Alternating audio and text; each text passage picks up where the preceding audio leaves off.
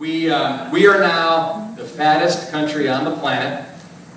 Over 76% of America is either overweight or obese. According to the CDC, the latest figures, we have 35.8% obesity in this country.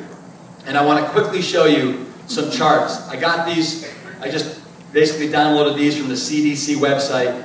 But I want you to see how in 1996, there wasn't one state in America that had over 20% obesity.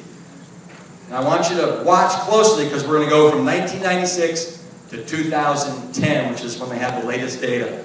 All right, 1997, we have the first states that are between 20 to 24% obese. There's 98, 99, 2000. 2001, we have the first state that's between 25 to 29% obesity. 2002, 2003, 2004, 5. Now we have states that are over 30% obese. 2006, 7, 8, 9, 10. Those are the latest figures we have. It's gotten worse. But as you can tell, in 1996, we didn't have one state that was over 20% obese. Today, we don't have one state that is under 20% obesity. All right? And that's the sad truth.